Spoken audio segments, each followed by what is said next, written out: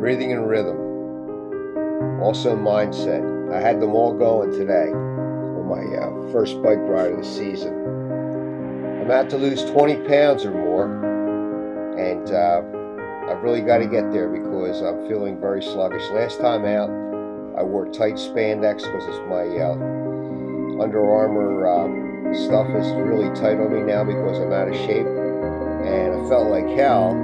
And today I wore some loose stuff, and I felt much better, so that made a huge difference too. If you're out there exercising and you feel like hell, you're not going to perform. So don't try and kid yourself by wearing spandex. It's too tight for you, like I am presently doing right now, but they're going to fit me in a short while. So the ride today was pretty good for the first ride out, and I'm going to take it from here.